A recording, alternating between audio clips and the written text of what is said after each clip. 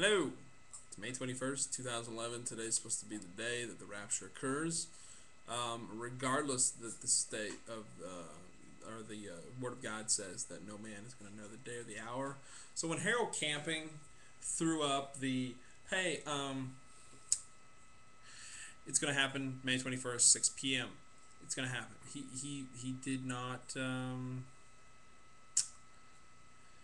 He disqualified himself. The scriptures teach that no man's going to know the hour of the day, anything like that. So when a man steps up and says, hey, here it is, the end of the world as we know it, Judgment Day, boom, May 21st, 6 p.m. I got a question, Harold. I mean, when you read the Bible,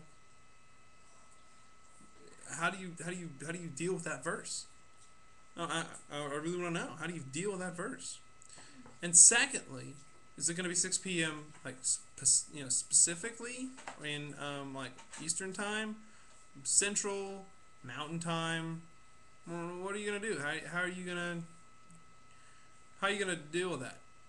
I do believe Jesus is coming back, but I don't think that you can peg a date on it and say, "Hey, here it is, boom."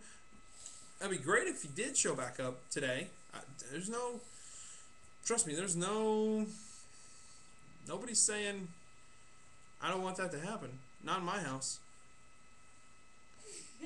But I think that what you need to understand is that the scriptures are very implicit that no man is going to know this. God Himself is the one who sets this up, and God Himself is the one who is going to bring this about. And you can say, you sit there and said, Noah knew the exact day. Noah didn't really know the exact day. Noah just did what God told him to do. God said, get in the ark. He got in the ark. He shut the door. It didn't rain immediately. He just did what God told him to do. You can say, well, God's telling me to do this. I don't believe you, because the scriptures teach something different. So therefore, what you need to do is understand scripture and look at it more accurately. That's just me. You can disagree with me if you want, but I truly do believe that Jesus is coming. Yes.